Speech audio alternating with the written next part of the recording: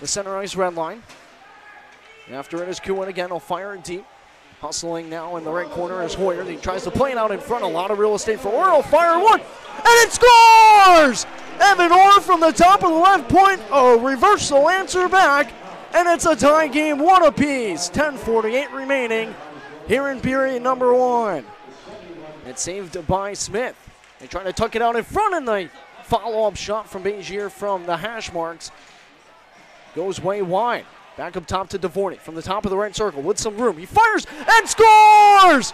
Frank Devorny, his first goal in quite some time.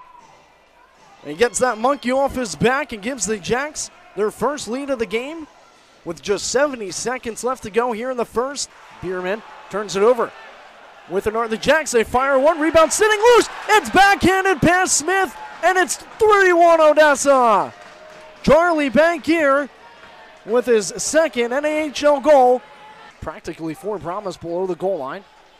Pops loose, a blast from Tallene. He scores! Trevor Tallene, 4 defensive goals tonight, and the Jacks are right back in the lead with 9:33 remaining here in the third.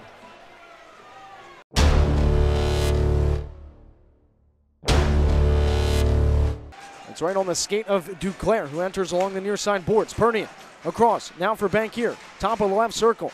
He'll pump the brakes. Back to 5-on-4 we go. They try to tuck it in, and they score! Chris Duclair right at the top of the crease, and he gets the tying goal with 2:44 remaining in the first. It's still loose in the left circle. It works its way over to Bankier on the near side. From the right circle, power play expires. Left circle now, far side. They wide, fire, and score!